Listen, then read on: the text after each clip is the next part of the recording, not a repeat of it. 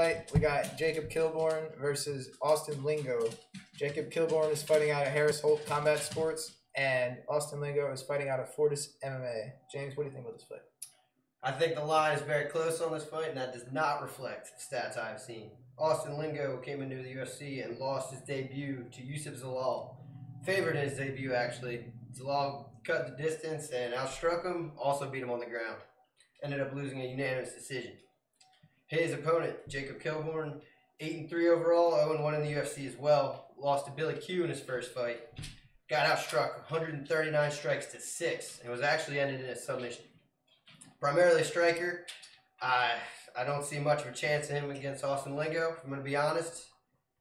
Austin Lingo hasn't fought out of Texas before, but I don't think it'll be a concern. He's got heavy hands, and he's not worried about hitting the mat. And Vegas, it looks like they are pretty heavy on Lingo, too. They have a -230 favorite in this fight against Jacob Kilburn. You got better odds here, Fox bet for this fight. He's got a takedown accuracy of 100% also. That's something to look into. He might take it to the ground here.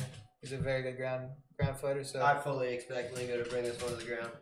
So we're both on Lingo for this fight. Sounds like it.